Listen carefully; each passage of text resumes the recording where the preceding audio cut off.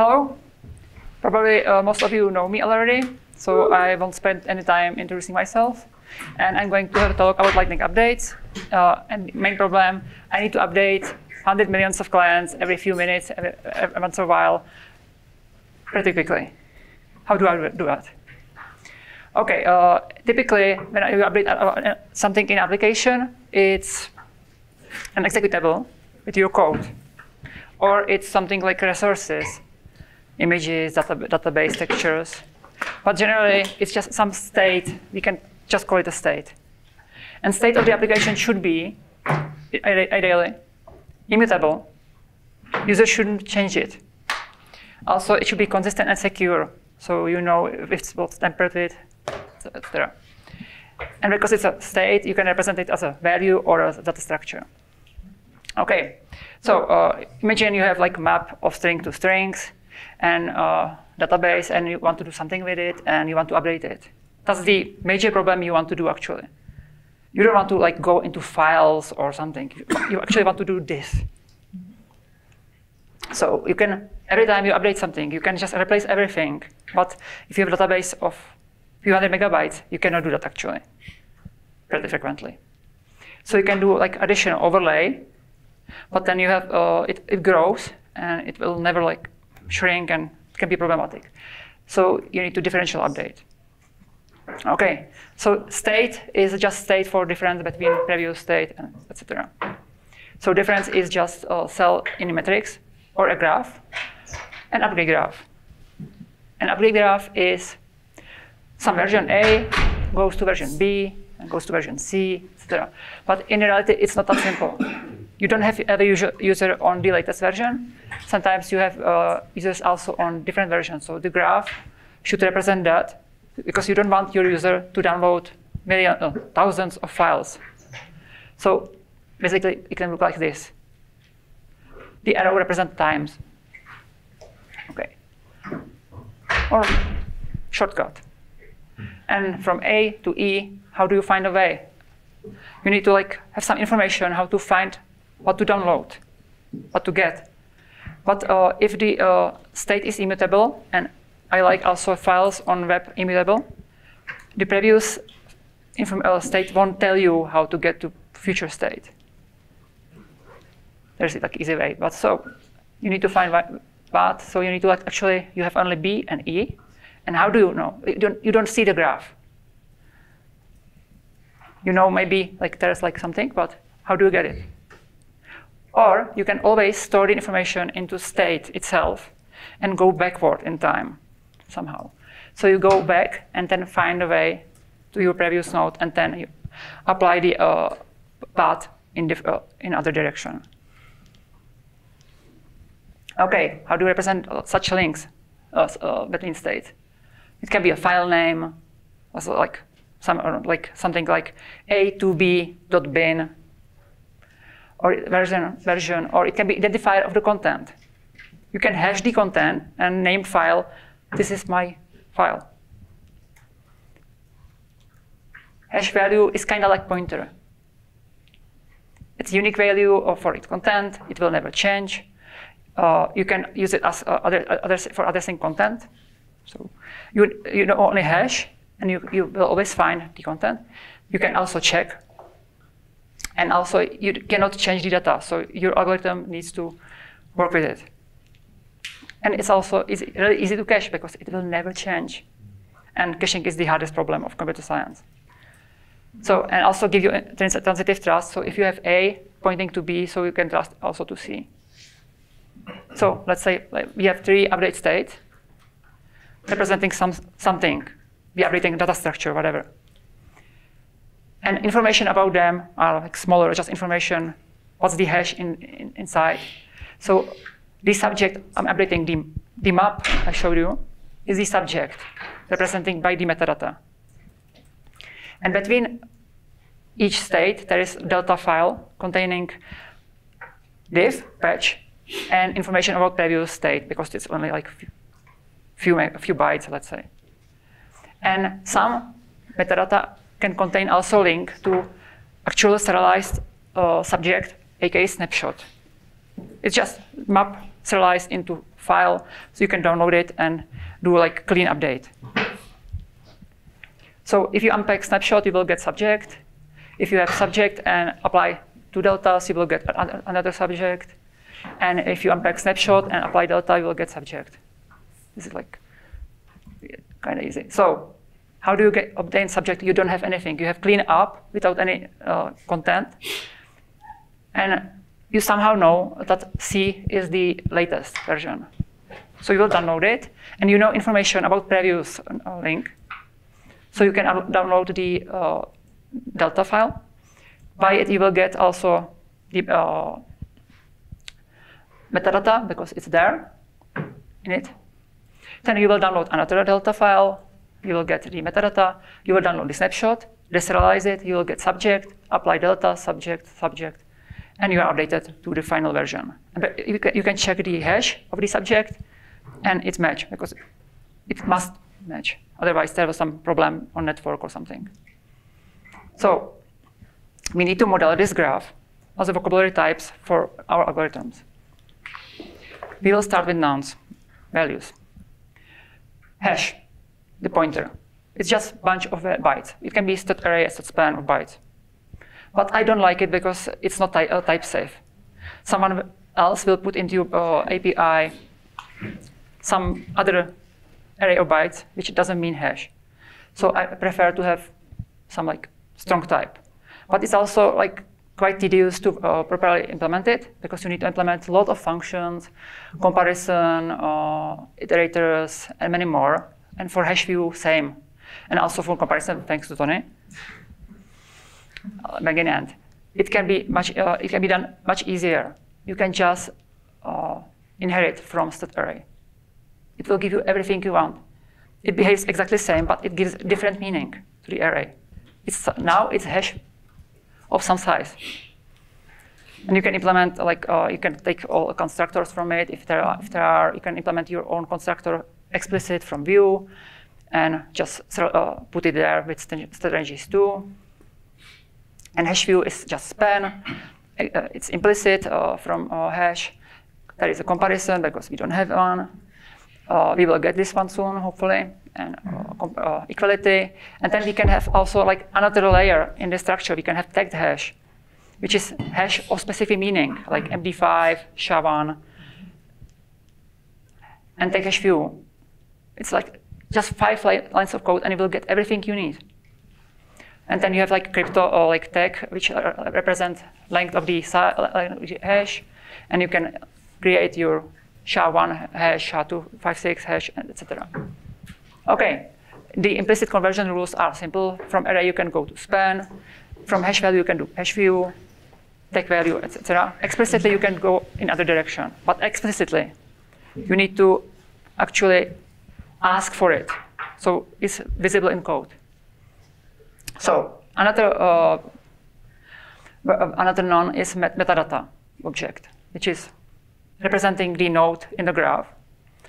It contains hash of some type, I don't know, it's simplified, of the subject we are updating to, color of the graph. So if you have like multiple branches or something, you can, or multiple graphs, you can easily distinguish them. And time when it was created, and links to previous delta, and links optional to snapshot. And then this is not part of the serialized data, but hash of the metadata itself, and it's bytes, because it's useful. Delta link is time of previous node, hash of the delta of the object itself, and distance to snapshot, which is meaning like distance to closest snapshot in the graph, so you can actually search for path in the graph. And comparisons, which can be defaulted. Okay, then delta is just metadata, and I need to drink.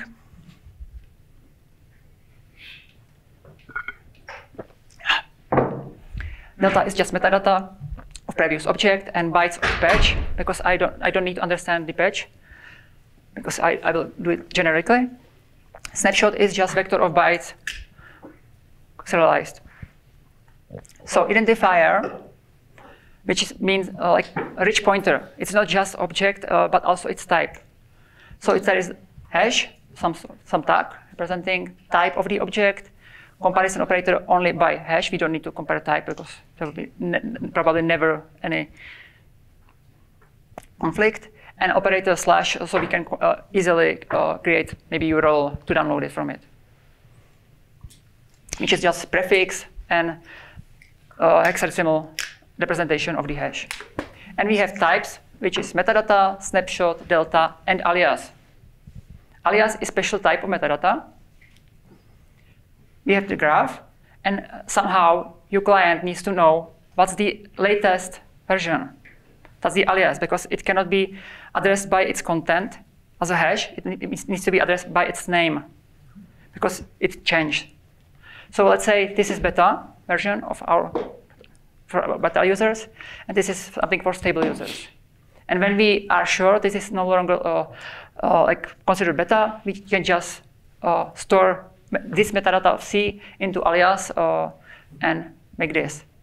And that's how our users will find. It's like just a name of file. They will discover it, download it. That way they will get the metadata and can do the update. So alias is just copy. It's not addressed by its hash, and or you can hash the name and have like different suffix. And you can also like you need to change, because different suffix is useful for caching rules, because caching is hard, obviously. Okay, the alias, we need to somehow get bytes we download from internet, deserialize them into object. Object can be metadata, subject, or delta.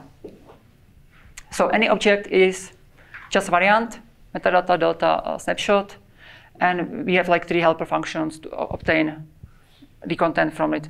If we ask, so we don't, it's just nicer bit. Okay, and wrapper, let's say it's protobuf. We use protobuf for serialization. It can be JSON, it can be XML, whatever. It's just object type, metadata, patch, snapshot, and signature, which can contain cryptographic signature. Okay, verbs. We have all nouns we need for updating. We now have verbs. So we need to unwrap and validate some object we got.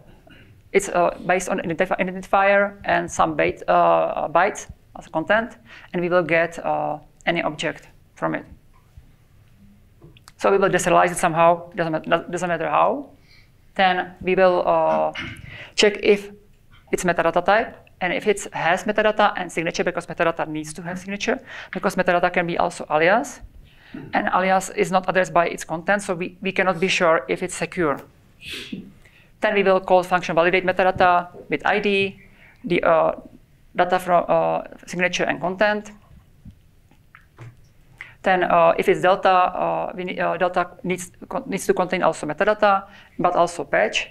And then we will call validate delta. Same thing with snapshot, but snapshot is just, we will call validate, and that's all. Otherwise, if something's wrong, we will just throw exception. Okay, we will validate metadata. We will take identifier, content of the metadata itself, signature, and whole wrapper, including the signature, and return metadata. So if it's not metadata, based on the ID and based or alias, we ask for something else. If it's, we need to calculate hash of the content itself, not with the wrapper. And if the type is metadata and hash is not same, then we will throw exception. Then we need to check the signature against the hash and trusted set keys. Otherwise, we will throw exception. Then we will deserialize the metadata into result. We will put additional hash of the content we just calculated, and original bytes. We will serialize them again because we will need them later. Okay, delta is similar. We will take ID, metadata bytes, and patch bytes. If we ask for something else, again, same error. We will calculate hash of the metadata bytes and patch bytes together, and confirm is it correct. And then we will deserialize metadata. Just deserialize. We don't need to validate them because we can be sure. Calculate hash of the metadata, put them, and put previous metadata into delta and serialize the patch again back there. Okay, validating snapshot is the easiest way. We will just check the type, calculate the hash, confirm it's correct, and create snapshot of its content. I know I'm doing copies, but yeah. And update algorithm itself. We have the graph, and we need to somehow update it to subject C. And application will point at C because it's like having some state, and the state represents some subject. So basically, it's in application in memory. It's like this. The graph itself is no longer matter, but this is the part of the graph kinda still there. And when we update, we point at something else, and then release the previous state and subject, and again. For that, we have type state representing metadata, and type T, updating subject, but it's not a value, and it's quite kind of controversial. I'm using shared pointer of const T. We'll get there. Hash of the metadata, color of the graph, timestamp of the metadata, and I'm using shared const T as a value type because it cannot form cycles, so it won't leak. That's the biggest problem with shared pointer. Also, it's const T, so it's immutable. So it behaves as a, you don't need to locking in your application only to access the shared pointer. And it behaves as a value type and saves memory because the whole algorithm will work as copy on write. Okay, so we have some graph. We are in state B, and we somehow know we are going to update to G. So first thing we need to do is download G, and by downloading it and parsing it, you will get information about E and F. And then we need to somehow choose which one we download next. And because they are sorted by time, and the graph always have a link to previous node, we can look for the node in time closest to our payload we already have. So we will download E, and then we will download C, and then there is a direct connection to B. And the graph look like this. So how do we select it as a code? We will have metadata of current, of which we have downloaded. We have current state, maybe we don't, maybe it can be empty. And we will return identifier object we need to download next. So if we have state and a color is different of the metadata we got, so we somehow download different branch or someone push like forced full update to a whole user base, so just start the graph again from scratch. We will mark as state, current state as a null pointer. It's empty, and from now it's just like full update. If we still have this current state and metadata timestamp is older than our current state, someone is pushing older update, which means also we need to do full update because it's actually it's downgrade for us. So we cannot do the algorithm differential update. Then if it's current state is null pointer, we are doing full update, and we don't have any delta links from current metadata, then there must be a snapshot hash, which is like a point at the whole serialized snapshot. Then we return identifier of the snapshot with type of snapshot. If we do have state, we look at the delta links, filter them if they are eligible, based on that their timestamp is bigger than my state timestamp. So we are not going to backward in, like behind us.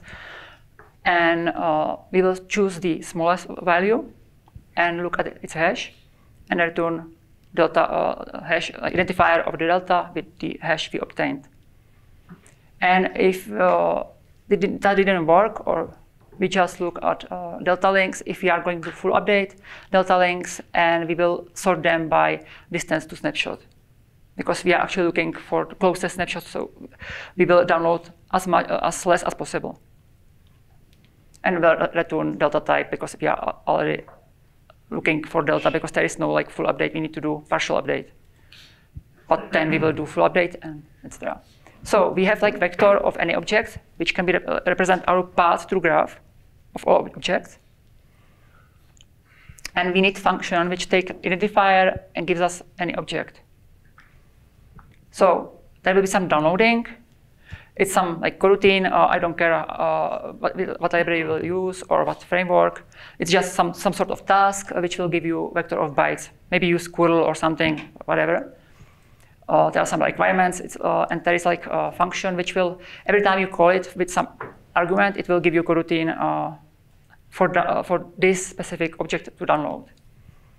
And there is a function convert to object which will take identifier, the function which will generate the coroutines for you, and it will return task which will give you any object.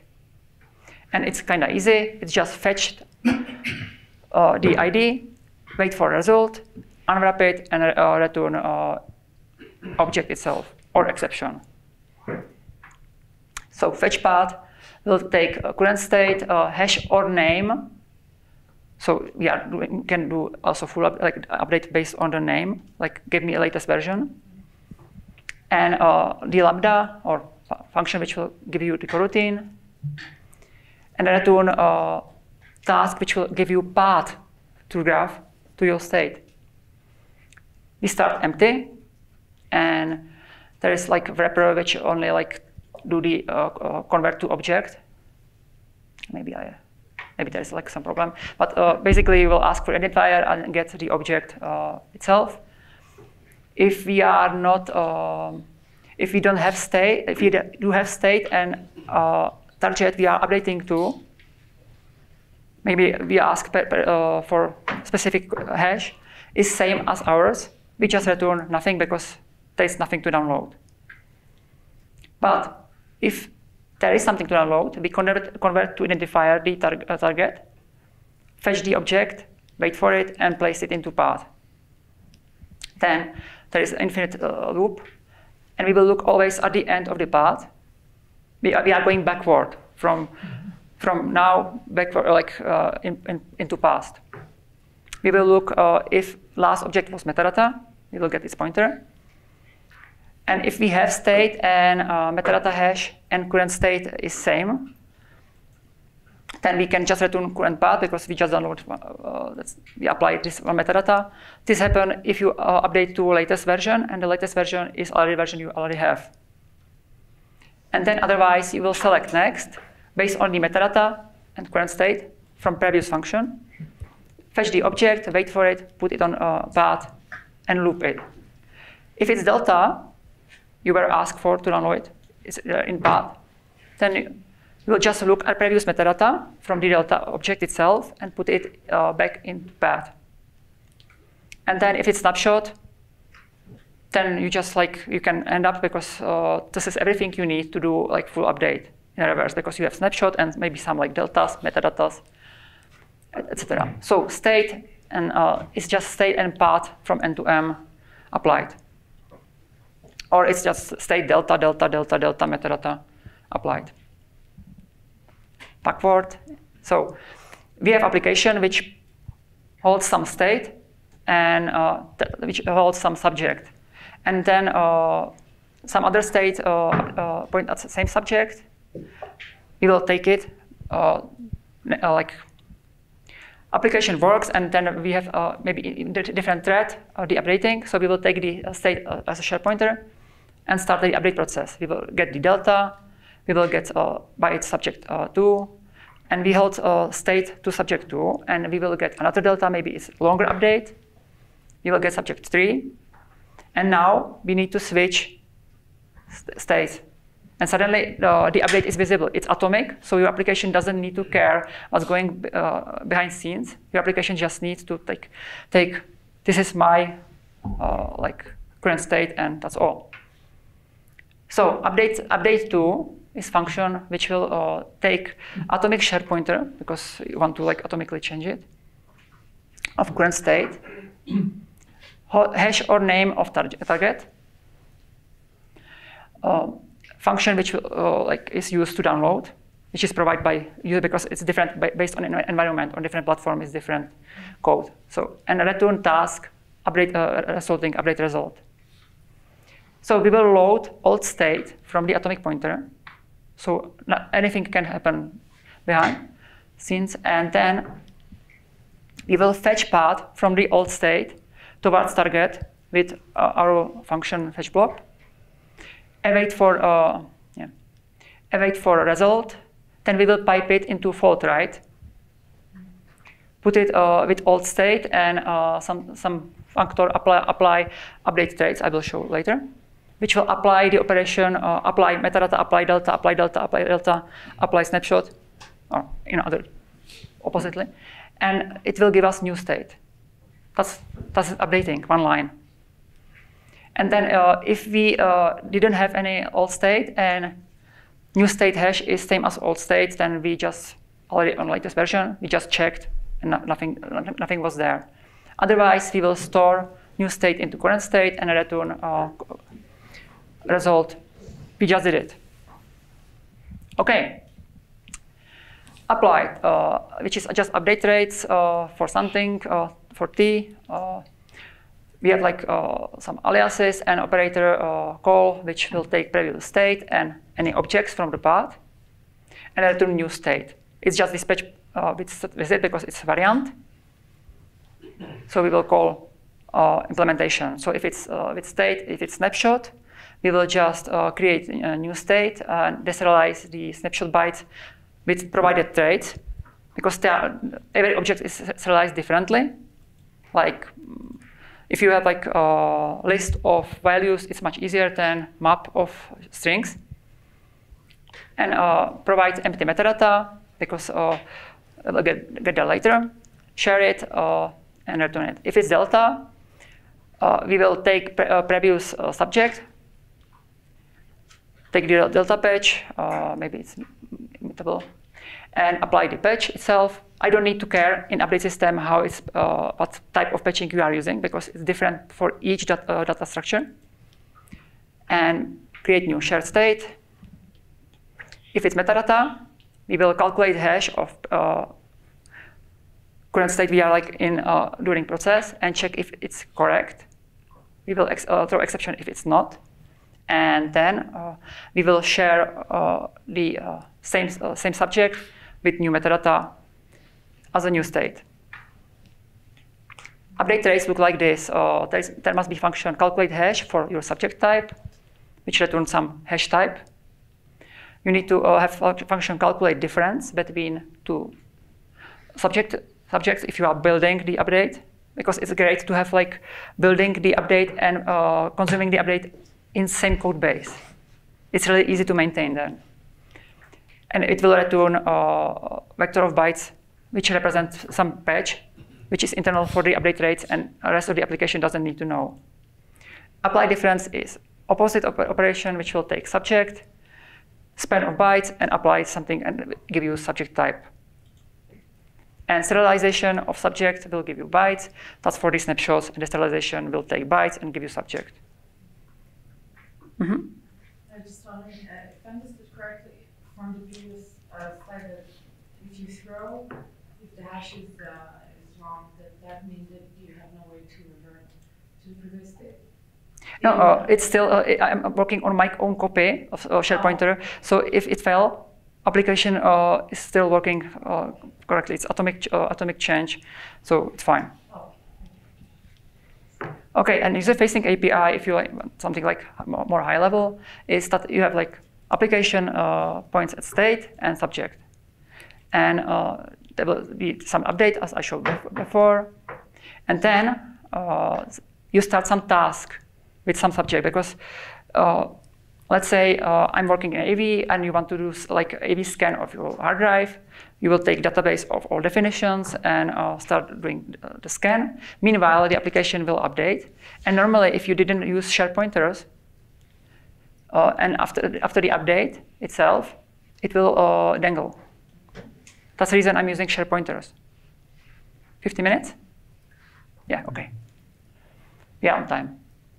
So, and then you can start another task which will already have the latest one. So you shouldn't have like some state which is always there. You should always ask for some handler, give me latest state, and you are safe. You don't need to have some fancy locking, and just hold it. So the user-facing API is stream containing the atomic shared pointer with current state. It starts empty. Function update to which will get like target, and the function to download, return the update result. We already show it. I already show it to you. Then there is a get function which will give you shared pointer to your type. It will load current state. If it's empty, it will give you nothing, obviously, and then return the subject. Then serialization creates state. If you are like in some state and you want to be persistent between like restart of computers or your application, you need to be able to serialize it. That's the reason why it's good to have also the code for serialization there. So we will just load the state, call some serialization function, serialize it. Serialization state serialization state function will take the shared pointer to the state and return a vector of bytes. If it's empty, nothing to serialize. And otherwise, it will just concat somehow metadata bytes and the subject with the update rate itself. Deserialization is similar. You will just take some bytes, if optionally, because I'm using it also in constructor, and load function can give you null opt. There is nothing. And return state. If it's not, it will return empty. And then you split the metadata and subject as you like concatenate somehow before. We create new path with snapshot and unwrap and validate of the bytes. So we will get the object itself. It will be metadata, and there will be content of the snapshot. And then you use same fault, not right fault, but left fault, over empty state with the path and with same trait you use for updating. And you will get state of your application every time you start it. And default constructor will give you empty stream. And if you provide optional with span of bytes, then maybe you have a function load binary file, which can give you a span of bytes or empty optional. And then you will feed it to deserialization and store it as a current state at the start of the application. And from perspective of user, it looks like this. You have the stream of your type and some update traits to update the type. You will load file content from config bin in this case. And you have function update, which will always update to latest, which will be run in background every few minutes or hours, days. And at the start, you will call it initially, you will just check for the latest version. You can schedule it somehow. And every time you do something with the value, with the object, you just ask for the shared pointer, do something with it, and we're done. So I need to update an object of 100 million of clients quickly and whenever I want. From perspective of client, it's simple. And the problem itself is actually, I need to deliver a small value identifier of the hash to clients, maybe via push notifications. So client knows the latest version and download it. And I showed you that you can model algorithm into code. Nicely, you have verb, nouns, makes sense, it's easy. Then strong typing is kind of useful. And also it's fun, obviously. And I have a small bonus, because we have time. Imagine your object is stat map of file system paths to vector of bytes, like representing virtual file system. And you have some BFS trait, which will calculate hash of virtual file system somehow by updating some hasher. Then you have like difference, which will look for differences like addition or removal and updates of each file, and create needed patch files with some BSDiff in this case. And then it compress itself because the patch should be small. And apply difference is just opposite algorithm of it. So we'll take subject and patch deserialize it, and apply every change to your current copy. And then you need also serialization, which you just serialize everything, compress it, decompress it, and that's how you will get really simple Git. Thank you. Any questions? Any questions? Tony? Oh, sorry, you were first. You mentioned earlier about the shared pointers and why you chose them. I was just curious if you could clarify about the circular links. Yeah, okay. If you have shared pointer of const t, you cannot actually modify the t to contain pointer to itself or something which will create a cycle. I see. And that's how you prevent any leaks, because it will always, there will be no cycle, so it will always release when the last reference will go away. Tony, you had a question? When you have a node G, it points back to F and E, right? I don't know. You've got your deltas, G, yeah. And then it goes to E and F backwards. Yeah. And then you pick E because it's farther back. Yeah.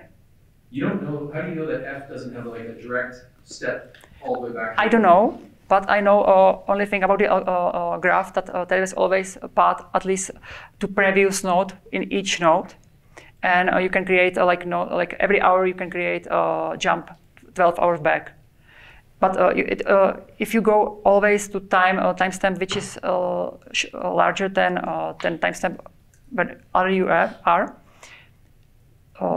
then you will always find way to your path.